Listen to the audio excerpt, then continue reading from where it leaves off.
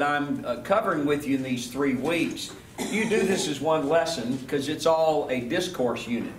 But it's a larger discourse unit that's made up of 3 smaller discourse units. So that's why I wanted to slow us down and to really walk through this very rich passage of Scripture. Now last Sunday we saw that Paul opens the book of Colossians by praying for his friends at Colossae, some of whom he knew and most of whom he did not, but he loves them all. He knows the pastor of this church is right there in Rome, in prison with Paul at his side while he's under house arrest, ministering to him. Onesimus was the household servant of his friend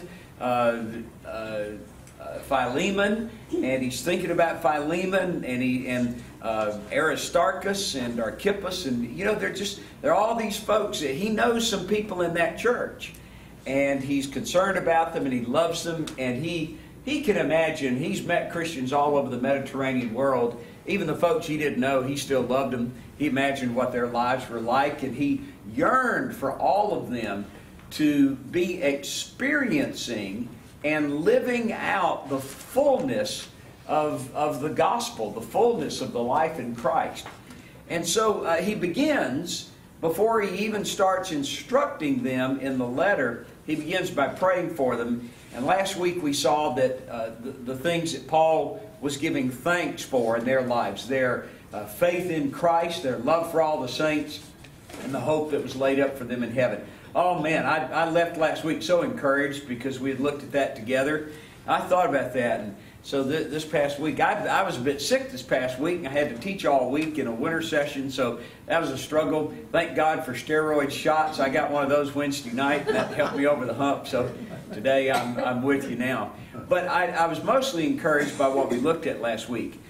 Today, we move in Paul's prayer, from his thanksgiving into his petition. So Paul's going to ask God to do something for these folks in Colossae. So let's look at the passage. Here's what the passage says. And so, from the day we heard, that is, remember, heard about their faith, heard about their love, heard about the hope laid up for them in heaven. So from the day we heard about you, we have not ceased to pray for you, asking that you may be filled with knowledge of His will in all spiritual wisdom and understanding, so as to walk in a manner worthy of the Lord, fully pleasing to Him, bearing fruit in every good work and increasing in the knowledge of God, being strengthened with all power according to His glorious might, for all endurance and patience with joy, giving thanks to the Father who has qualified you to share in the inheritance of the saints of light. He has delivered us from the domain of darkness and transferred us to the kingdom of His beloved Son, in whom we have redemption, the forgiveness of sins. Now I'll give you a little preview of next week. We're not going to do this whole passage. We're going to stop with the first part of verse 12, giving thanks to the Father. And next week, we're going to take a whole lesson to look at the 4 things that Paul is specifically giving thanks to the Father for. So that'll be next week's lesson. Now this week, I've entitled this, What Would Your Best Life Really Look Like? 16 years ago, Houston televangelist Joel Osteen published a book entitled Your Best Life Now, and I don't know if you've ever read it. I wouldn't recommend it. If you're a Joel Osteen fan, I'm fine with that, but he's not my cup of tea for lots of reasons. But boy, am I an outlier, man! Because over 8 million people have bought this book. It was number 1 on the New York Times bestseller list for self-help books. Stayed on the bestseller list for 2 years. And now, just last time I checked in, it's 8 million copies. It's probably over 10 million now. But Your Best Life Now. Love the title, though. That's a catchy title. You want to live your best life now. Well, Osteen's message it's a part of the general prosperity gospel, and he talks about rising above our obstacles to achieve health and abundance and victory. Well, who wouldn't want more of that? And so we can live successful and prosperous and fulfilling lives. There's not much about dealing with sin in there, and there's not much about sacrifice and suffering, and there's not much about the harder parts of the Christian life.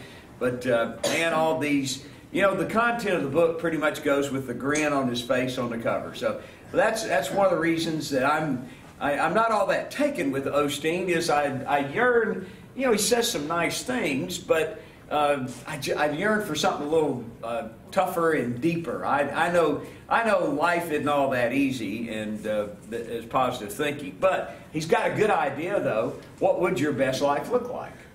And would you like to live your best life now? Okay, I'll take that. 20 centuries ago, though, somebody else answered that question, and they answered it with the real gospel, not a prosperity gospel. And they gave us an answer that really has teeth in it and really works. The Apostle Paul wrote to the Colossian church about how to live their real best life. And in this prayer, what Paul is praying for the Colossians, this is a description of what the best life actually looks like.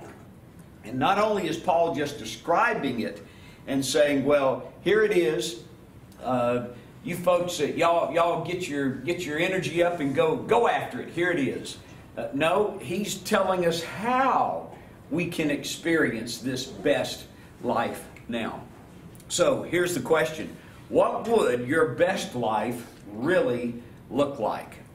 Now, I want to show you in this passage, because there are a couple of things, there are several things we're going to be doing in this passage. And by the way, all the colored words are verbs. So when you're looking at a passage of Scripture and you want to figure out, well, what's going on, first thing you look at the verbs.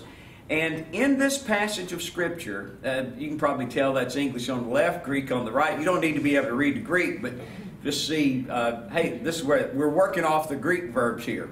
We're going to read it in English, though. Paul, in this prayer, the main verb is up there in the second line of verse 9. And so from the day we heard, we have not ceased. That's green because that's an indicative verb.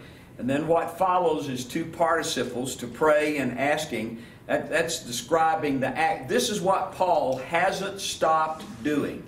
He's not stopped praying for the Colossians and asking God for something. Now, that's the one thing that's happening in this whole... Only one thing is happening in this passage. That's it. Paul is praying. That's the main verb. Paul says, I haven't stopped praying. All the rest of this is the content of what Paul is praying. So, Paul is doing one thing, he's praying, but he's praying that three things would happen, that the Colossians would have three things, that they would be filled with three things. That's his prayer. And the three things that Paul is asking God to fill the Colossians with are knowledge, spiritual wisdom, and understanding. And by the way, we're going to slow this down. This is an overview. We'll go back through this step by step. So he's praying that they be filled with knowledge, wisdom, and understanding. And then in verse 10,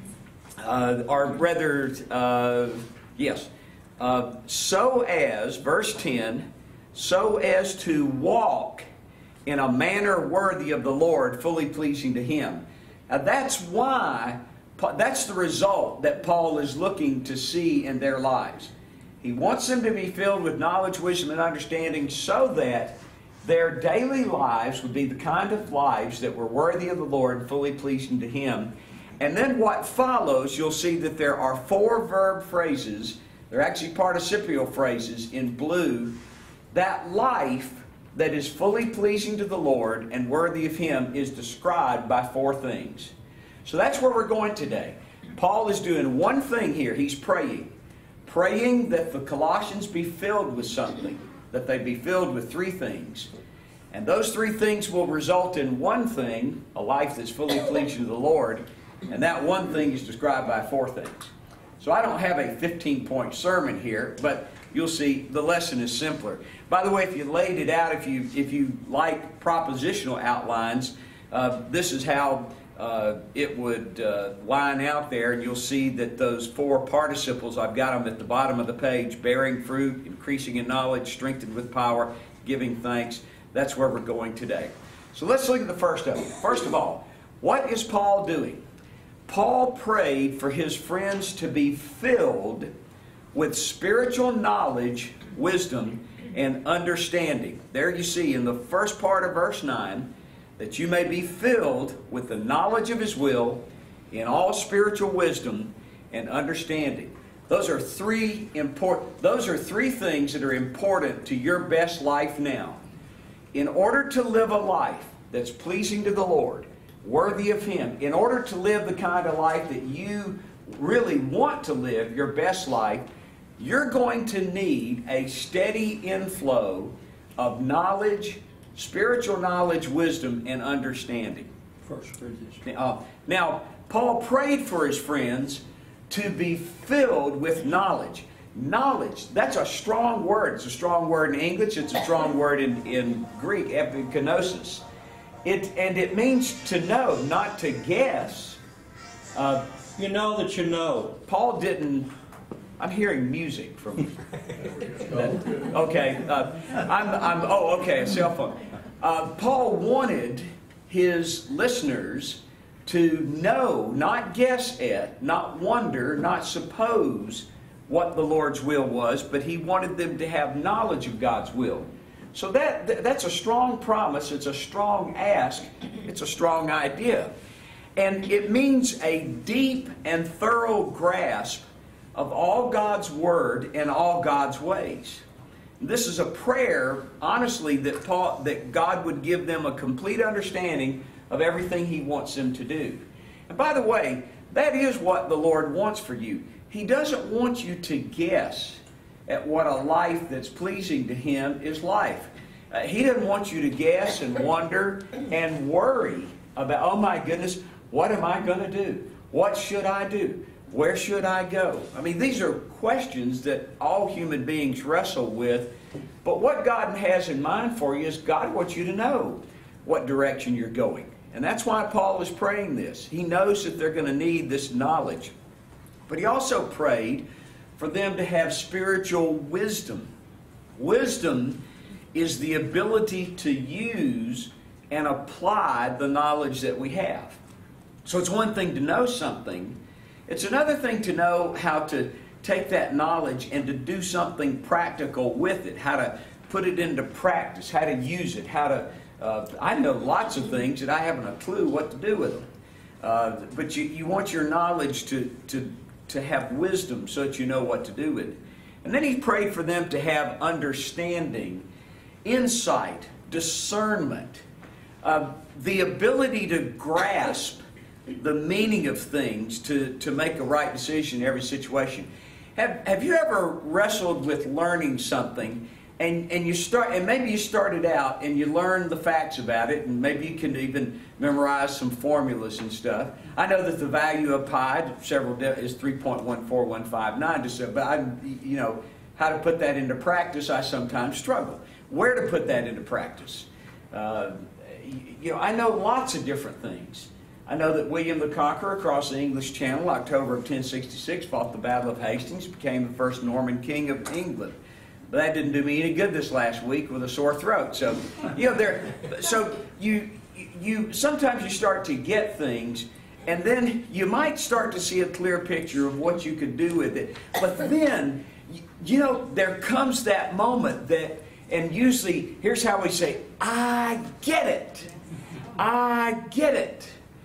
And yeah, I got it. And someone's explaining where to go or how to do something, and you're listening, and they're wondering, okay, are you there? Are you? Oh, I got it.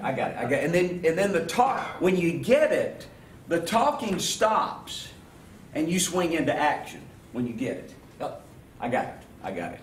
So that's what Paul is praying. That they have be filled. Filled is the word.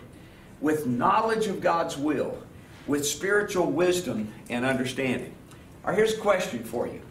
What do a monkey's tail, an elephant's trunk, a giraffe's tongue, and a human hand all have in common? By the way, that's my little grandson, Pat's and my grandson, Roman, and he's feeding a giraffe at the zoo there, and you'll see that giraffe's tongue is wrapping around the leaf there. Let me see if this, I'm not sure if this is a video, but I don't think I've got that.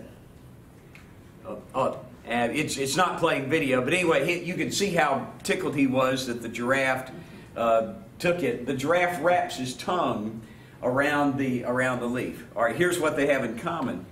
All of these, a giraffe's tongue, monkey's tail, elephant's trunk, a human hand, these are prehensile organs. A prehensile organ is an organ that's adapted for grasping or wrapping around something. And the same thing, you pick up, I walked in, I'm holding a clicker, I walked in with a coffee cup. Isn't this amazing? I can do this because I have a prehensile tongue. Well, the monkey can hang from a branch by his tail, the elephant can pick up a log with his trunk, and the giraffe can grasp a leaf with his tongue, because all of these are prehensile organs. It's related to the word apprehend.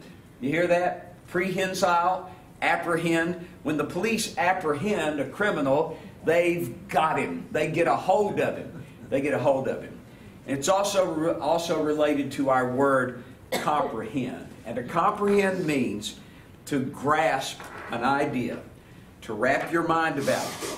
And this is what Paul is praying for the Colossians, that they would be filled with the knowledge of God's Word and will, that they would be filled up with knowing everything they need to know about who God is and who they are and what God wants for them, that they would be filled with that wisdom of knowing how to put that into practice, and that all of this would result in their understanding, in their comprehending, in their grasping it.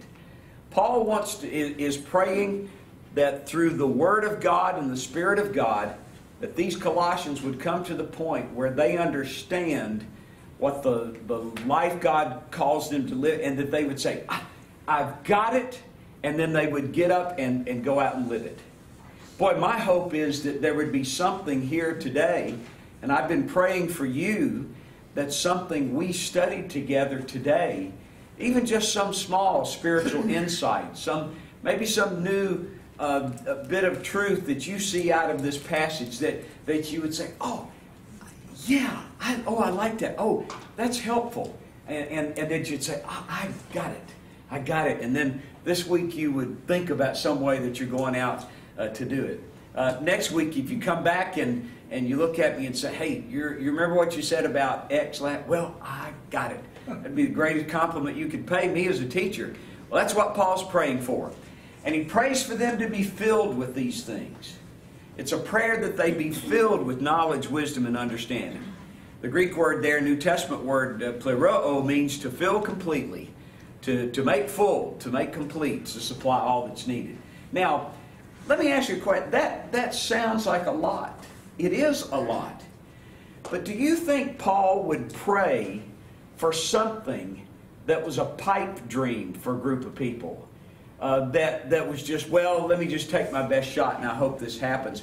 Or do you think Paul honestly expected God to answer this prayer and to do in their lives what he was praying? I don't think it was a shot in the dark. I think Paul knew good and well that this is what God wanted for them, that this was according to his will, and that if he asked, God would grant this. By the way, you've probably already caught on that I'm going to suggest that this is something that we could pray for ourselves and pray for the people we love. And here's a guarantee. It's not my guarantee, it's from the Lord.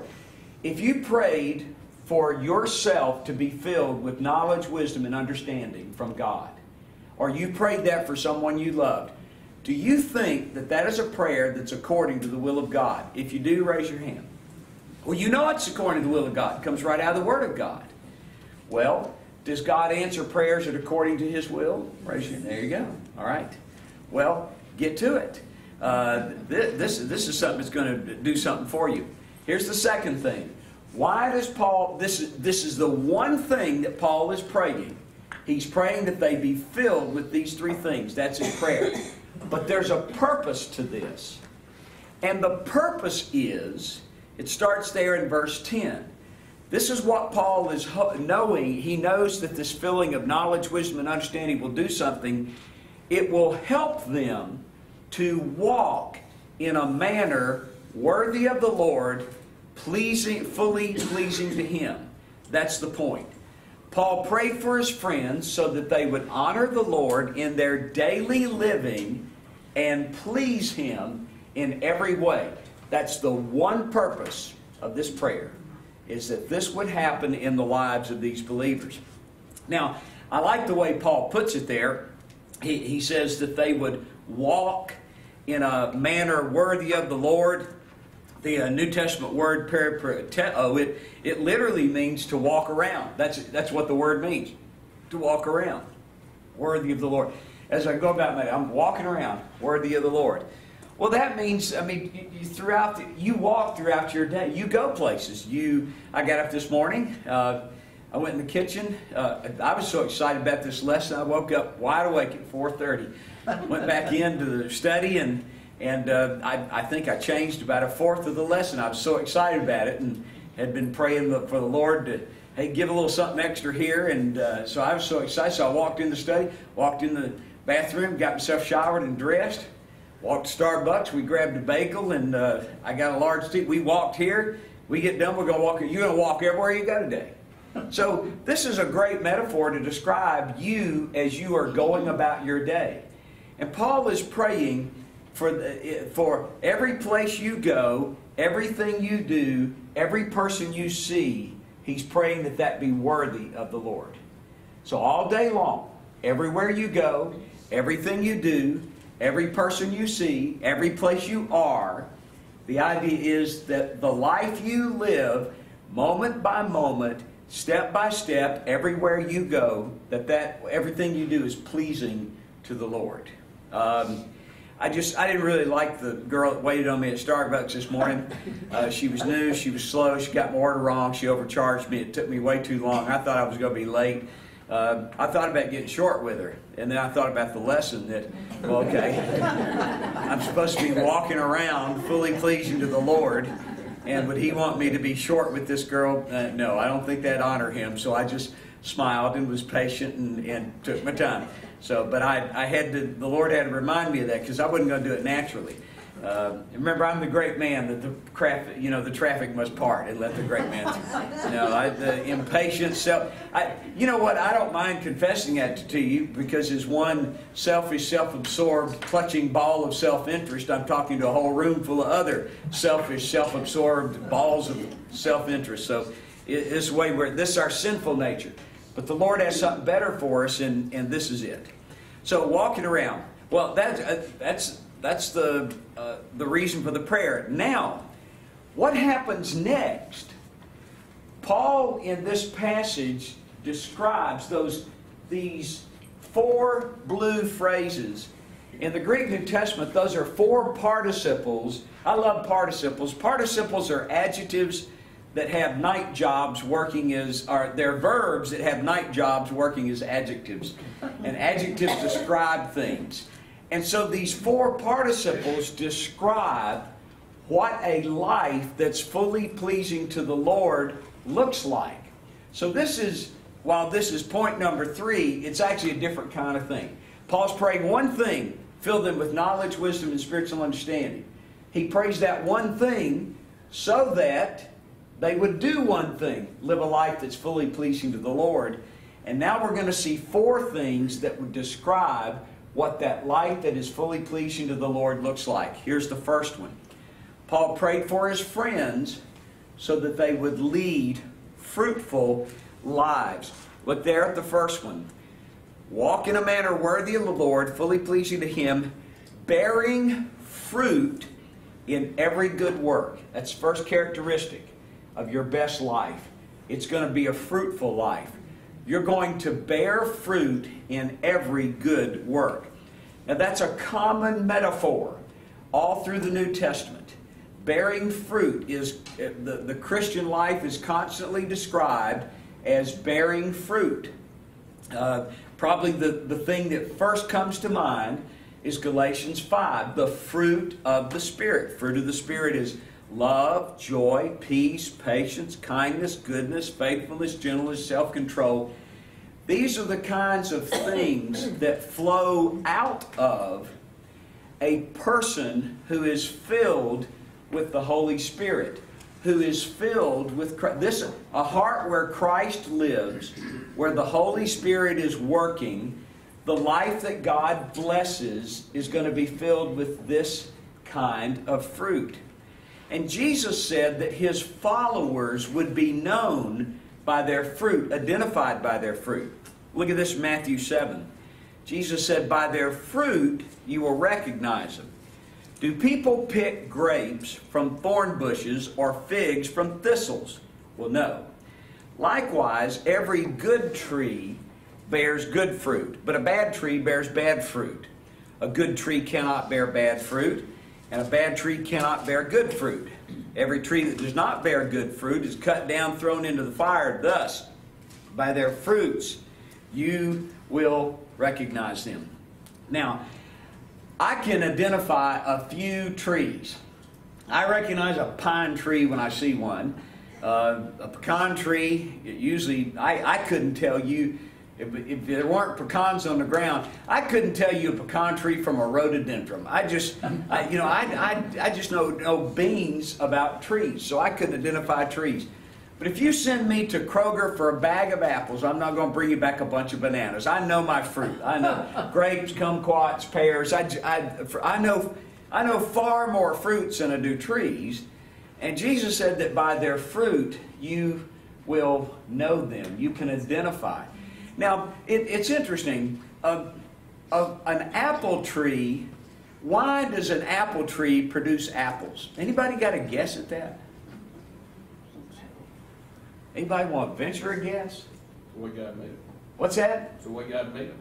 Well, it's an apple tree. That's exactly right. Why does a thorn bush produce thorns? Why, it's a thorn bush. Now, a thorn bush can't do anything except produce thorns. A thorn bush is never going to grow the first apple. And apple trees don't grow thorns as fruit, they grow apples. That's because it is an apple tree. And so the lesson, Jesus is saying, look, this is not a list of things that you do. That love, joy, peace, patience, those are things you ought to look for in your life to tell whether or not your connection with Christ is what it ought to be. But that's not a list of things for you to do. That's a list of fruit that you ought to look for and trust God to produce in your life. Now, if it's not there, it tells you something's wrong with the faith connection. But he's praying for fruitful lives. If you want to understand this principle of where your Christian fruit comes from, there is no better place to look than John 15. Because that's where the Lord, the night before He was crucified, gives us this beautiful metaphor. Actually, it's probably a parable of the true vine, the heavenly vine. John 15, Jesus describes the union, and that's the right word. It's a union between Himself and the believer. We are in Christ. Christ is in us. When you become a Christian, you are in a living union, organic union with the Lord Jesus. And He describes this union as a permanent living connection between a branch and the vine to which it belongs.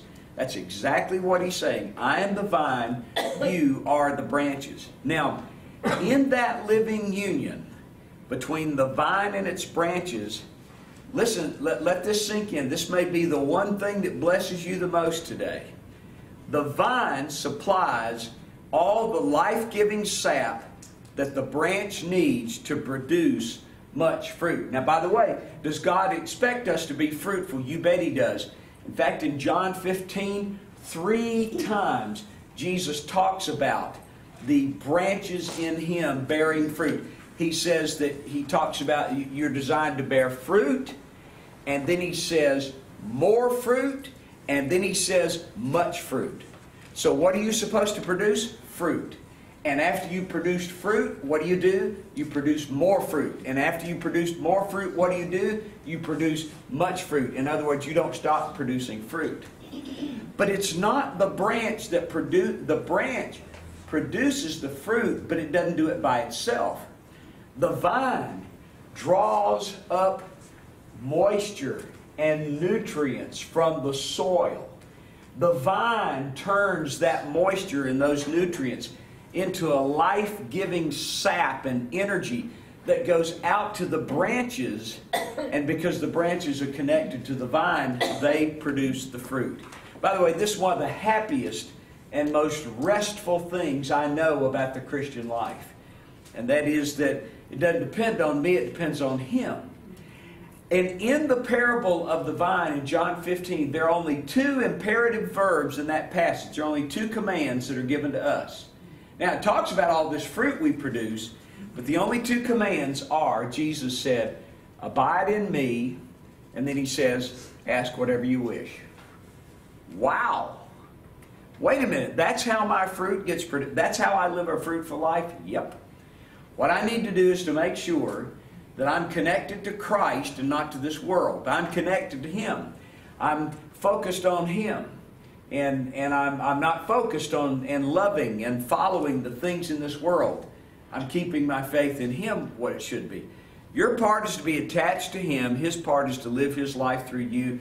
I wish I had time to spend a few weeks with you in John 15. Maybe I can fill in another time, we'll do that. But this is what Paul is after. He's after them bearing a fruitful life. I love that. Here's the next participle. Paul prays for his friends so that they would increase in knowledge. Now, he's praying for them to be filled with knowledge, wisdom, and understanding.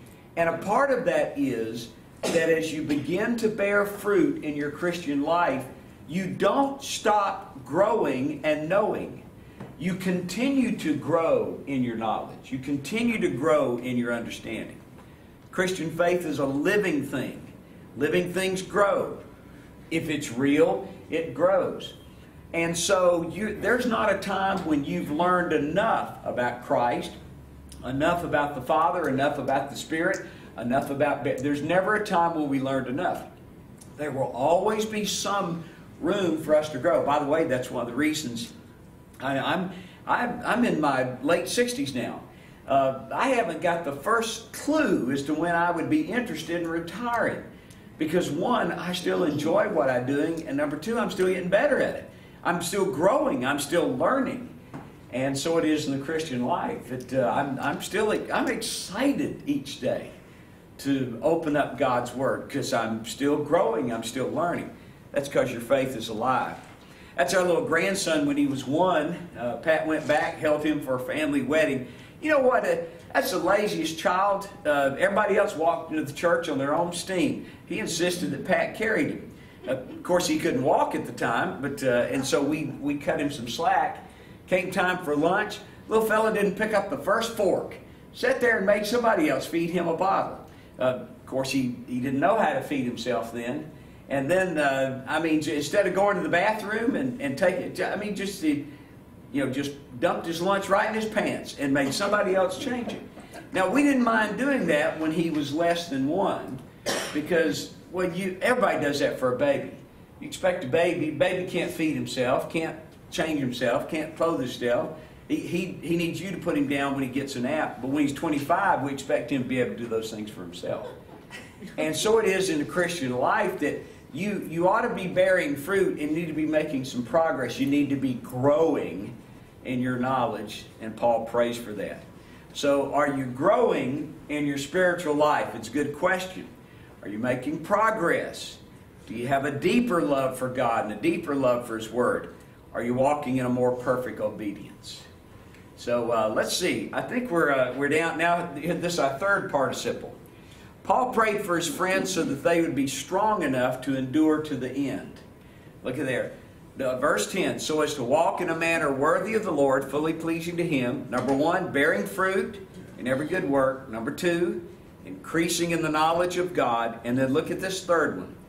Being strengthened with all power according to His glorious might for all endurance and patience with joy. That's a long one there.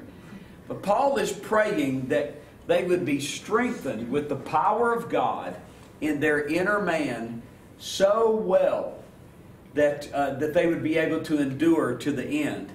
And here's the deal. The Christian life isn't a sprint. It's a marathon. You see sprinters, woo! That's why you can, that's our Olympic sprinter, Udo Bolt.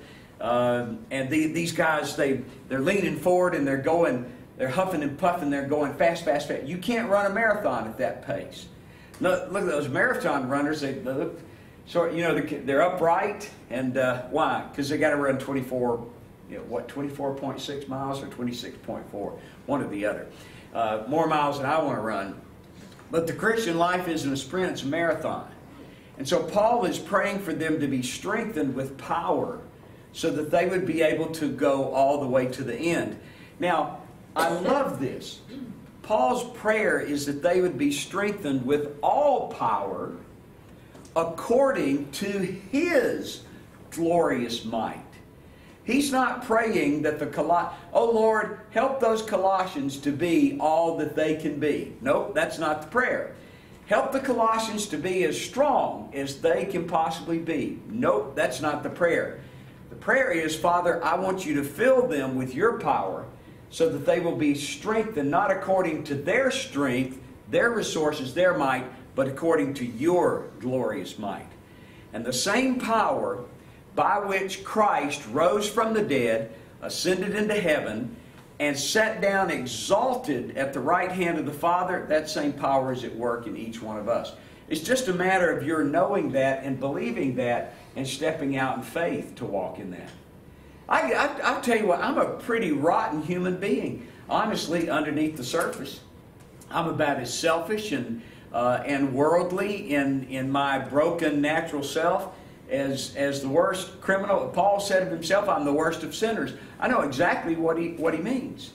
But there's a reason that my broken, selfish human nature doesn't ruin my life every day.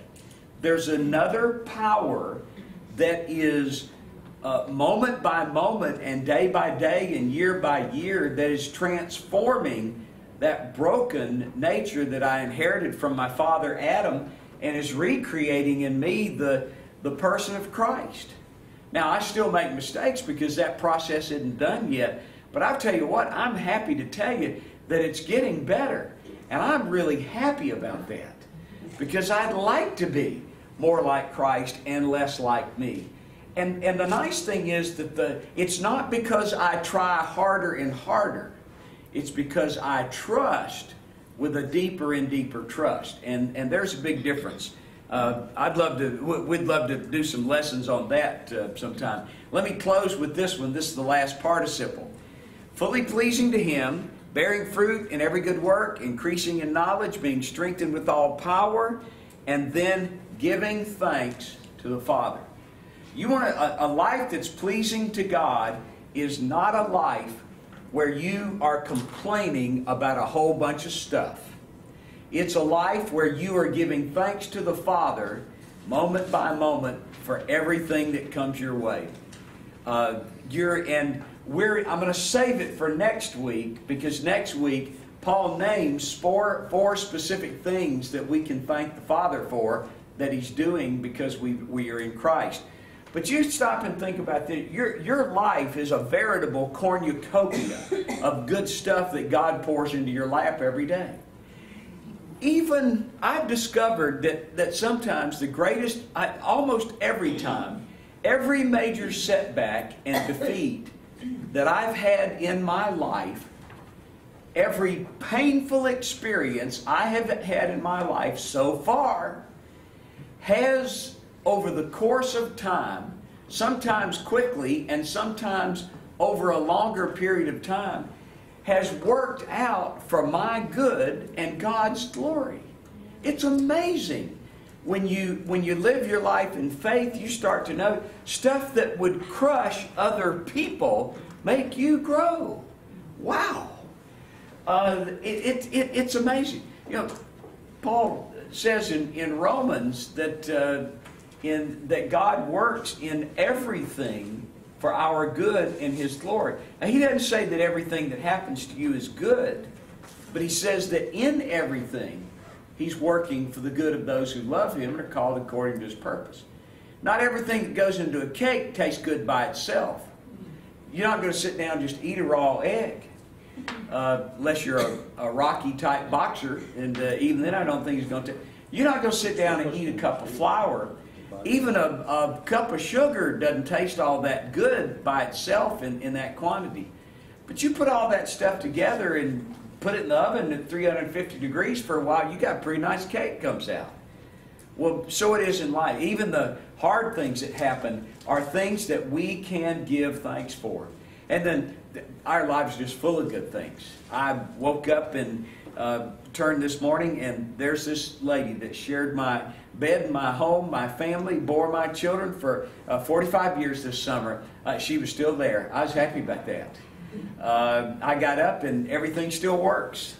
And I was happy about that. And I had a choice about where I ate breakfast. I got more. I'm not a rich man, but like every one of you, I've got more money in my wallet to walk out of a grocery store with more food than I can carry. And most of the people who are across the world and have existed over in time have lived subsistence lives. We don't do that. I had a choice about what I'd wear this morning. I had a choice. It's amazing. The cornucopia. Our lives are full of blessings. We often aren't thankful because we take them for granted. We don't notice them. We start to envy and covet. And actually, if you just sit and look at what God has poured into your lap this morning, you think, you know what, I don't have any complaints. I got good reason to be thankful. So there it is. Paul prayed this prayer for his friends, and here's my question for you. Might we pray it for ourselves and the people we love? And remember, the prayer is really just for one thing, that God fill us with spiritual knowledge, wisdom, and understanding. Let me ask you this. What are you doing to tap into knowledge and wisdom and understanding? Here's how I do it. By the way, I love my paper Bible, but I do most of my Bible reading through my phone because I've got a nice app. I use the Olive Tree Bible app, and because I always have my phone with me, I always have my Bible with me. I have my Bible reading plan with me. This year I'm reading the old McShane plan. I read 4 chapters a day, 2 from the Old Testament, and 2 Old Testament, New Testament morning reading, Old Testament, New Testament evening reading.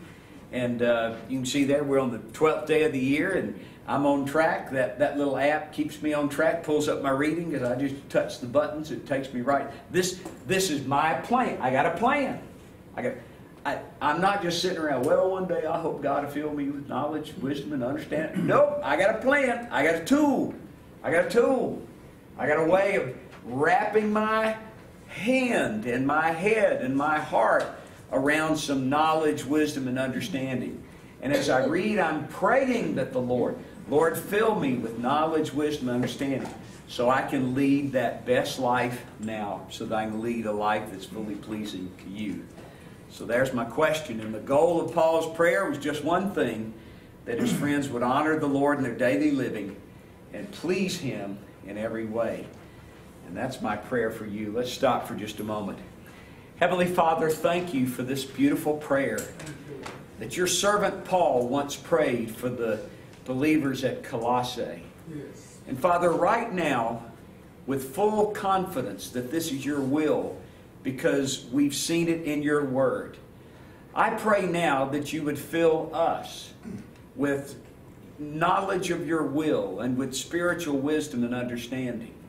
I pray that through the power of the Holy Spirit and the presence of Christ in our hearts and His saving power and energy, that you would enable us to live lives that are fully pleasing to Him, that we would walk around each day in our daily living in a way that is worthy of Him and brings glory to Him and pleases Him.